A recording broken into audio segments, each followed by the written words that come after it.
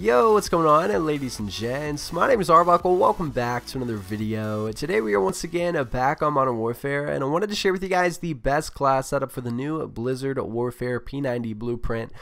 This is an amazing gun when you put the right attachments on it. However, with this blueprint, the attachments are kind of trash. It comes with the flash guard muzzle, the GI Mini Reflex, the FSS Heavy Stock Pro, the granulated grip tape for underbarrel, and fully loaded perk. Honestly, I've tried this class setup out. It does not work all that well. I think it's kind of garbage. There's a few things I wanted to change, add a few different attachments, and make this thing an absolute beast. So in this video, I'm going to share with you guys those attachments so that you guys can dominate with this new weapon. Obviously, we're using the P90. If you guys take a look in the bottom left, our accuracy and our range are boosted significantly. Obviously, the P90 has a very quick fire rate, which can, hinder our ability to shoot long distance and to have decent accuracy. So I wanted that to be the #1 focus when creating this class setup.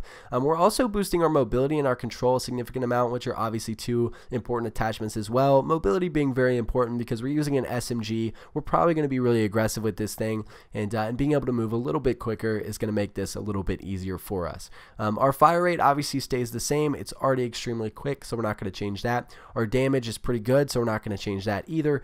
And yeah, so let's jump right into it. So we're not using a muzzle.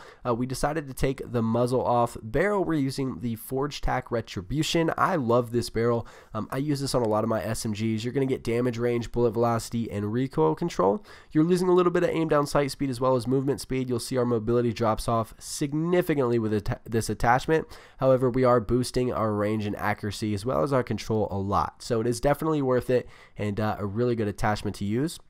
We're throwing on a tack laser. This did not come with the actual class setup with the blueprint, so we're throwing this one on, and I really enjoy this a lot, especially with an SMG like the P90. We're playing really aggressive. The laser isn't going to be that big of a deal. It would be if we were playing with an assault rifle and sitting back playing defensive, because then people would easily be able to tell where we're at. But because we are rushing and playing aggressive with an SMG, the laser isn't going to be that big of a deal. We're getting aim down sight, aim stability, and aim walking steadiness. You'll see in the bottom that our accuracy, our mobility, and our control is all boosted, Nothing is hurt by this. The only downside is your laser is visible to enemies, which we just talked about. So a really good attachment to run with the P90.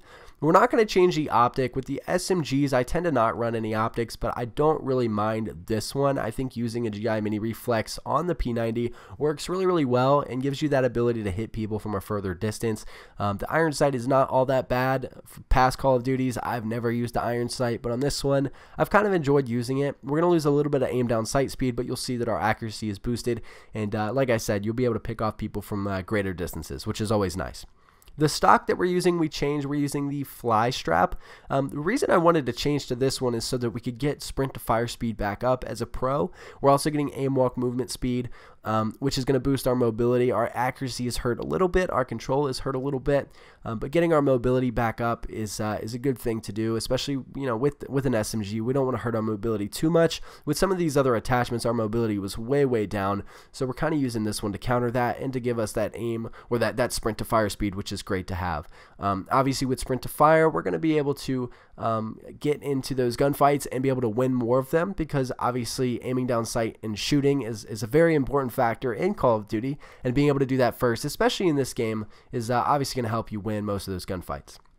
So we're not going to be using an underbarrel. Last but not least, the rear grip we're using is stippled grip tape. If you watch my videos, I love this attachment so much.